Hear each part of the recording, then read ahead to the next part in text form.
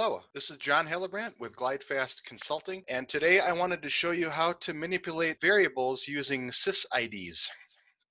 And what I mean by that is using a system property to manipulate how a particular variable behaves rather than hard coding the sysid. As you can see, I have a ServiceNow access request that I built, and it's got a variable on here that's not showing on the front end, but it is showing on the fulfiller side. And I want to show you here what happens when I submit this request. So I've got a UI policy that basically hides it on the catalog view, so the end user will not see it. It's basically called fulfiller notes. So I want to fill this out here and show you the behavior. So we have able tutor, we have a request for location that's auto-populated, and we have add or remove access, add to production, and what's the group name they want to be added to? Customer support. Comments, I'm new to the team and need to be added. Okay, and then we order now, and we open the request and the Eurythmy. You'll see a number of variables here that are all editable. Sometimes you will run across a scenario working with clients where they may say, well, we have variables on the task that needs to be editable. And you'll see a lot of times that variables will be editable on the task, but there is an out-of-the-box client script that a lot of clients may still have active because of business requirements where they want these fields locked down at the task level. So I want to show you the task. As you can see down here, you see the fulfiller notes, right? Everything is locked down here. This fulfiller notes, the client wants to have editable. They want to be able to have the group that's fulfilling the task to be able to edit this. What is actually locking these fields down is a client script called variable editor read only. And this may or may not be active in the environments that you work in for clients. Some may be using it because it's a requirement, and you'll see this here. One of the things you can do here, and you may see something like this.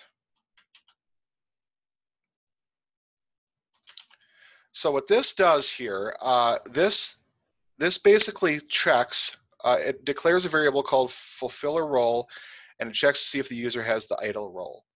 It then checks to see if the cat item, it basically gets the value, request item, .cat item, it walks the cat item and grabs the value of that, the sysid. So if fulfiller role, so basically if this evaluates to true and cat item is this sysid, then gform.set read-only fulfiller notes equals false. So let's try that. Okay, let's go to able tutor again, group name. Let's say need access, member of the team, order now. And you'll notice that this particular request doesn't have any approvals. You can set up any number of approvals in here that you want to happen before tasks are generated, etc. I just wanted to show you how this actually works for manipulating variables in a task. So if you open the task, you'll notice that this variable is now editable. So if they want, basically it checks to see if it's the ServiceNow access request. If it is, make the fulfiller notes editable. So the user can say granted access, and they can close this task, and the rhythm is then closed complete. However, there is another way to do this because it's not always best practice to use sysids. Actually, it's not best practice at all. You don't want to use hard-coded sysids. You want to try to stay away from that. And there is another method that I want to really highlight in this video that allows more flexibility for the admins to modify when that needs to change or point to another catalog item, for instance. So if we go into this client script, and this you may come and you may look at this and somebody else may have done this, and you want to improve it. You want to say, oh, we don't want to hard code sysid. So what you can do here instead, and I've got this already fleshed out, and the part I really want to highlight in this video is this here. So what we're doing the same thing. We're actually setting the variables to read only. Then what we're doing is declaring a variable, checking the user's role, make sure they have idle, declaring a variable for cat item, getting the cat item sysID. And then what we're doing is we're making a glide AJAX call to a script include called get SN access rec property. And the name of the function in that is SN access request prop. And what it does here is it grabs the property and it runs the function for the answer, and it says if fulfill a role. So basically, if the user has idle and cat item equals answer. So if the cat item here, the sysID of this is equal to the answer returned from the property, then it sets it to read only. So I will show you the script include first. So this script include right here, we can just copy and paste this if it's not already at the top. Okay, there it is there. So we open this up, and all this does is it runs a function called SN access request prop, and it declares a variable called property, and it just goes and grabs the property cat item SN access rec.prop, and it returns the property. That's all it does. So this in turn sends it back to the so basically the client script retrieves that information that this script include gets in the property, and it compares the two IDs. So let's take a look at the property value. So if we go to sys properties list, and you'll see this property here. Anybody can add a property. It's super easy. You just create a name for it that makes sense. Give it a little bit of a description. Here I have ServiceNow access request sysID, and we can actually update the ServiceNow access request catalog item sysID,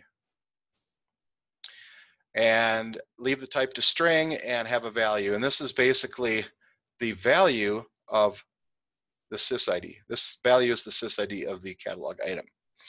The whole reason you really want to use this is to allow a little bit more flexibility. This allows admins to kind of be able to update this if necessary without having to update the script. You're not hard coding the sysID in the script itself. You're actually utilizing the system property. And just a disclaimer, this by no means is the best way to do anything or the only way to do anything. There are several different ways around a particular scenario. If you're given requirements there, you may think of a better way. I'm just basically showing how you can utilize using sys properties rather than hard coding sysIDs into the code itself. So what we want to do here, since we've got this old script in here right now, let's copy the new script.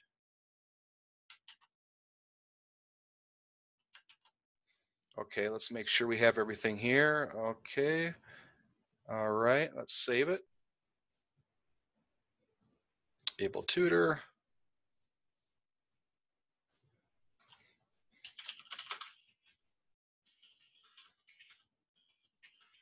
New to team, need to be added to group. Able submits the request. Okay, so we open the request and we open the ReadOnly. And we open the task. And you'll notice we have the same functionality here. So basically we're doing the same thing, but instead of hard coding the sysID in the script itself, it's gathering that information in the sys property and sending it back to the client script. And basically it's doing a compare to make sure that the sysIDs match. And if they do, make this variable read only set to false. And that's all there is to it. So basically you just want to create a small glide AJAX call, calling the script include, the function, and then have basically your function down here will have a little whatever you need, whatever behavior you need it to do. In this case, we're just making a field editable. But that's always good practice to do. The script include is pretty small, grabbing that sys property. So that's one of the ways you can handle a variable behavior, and a little bit better than hard coding sysIDs in scripts. So I hope you enjoyed this little tips and tricks video. Thank you very much.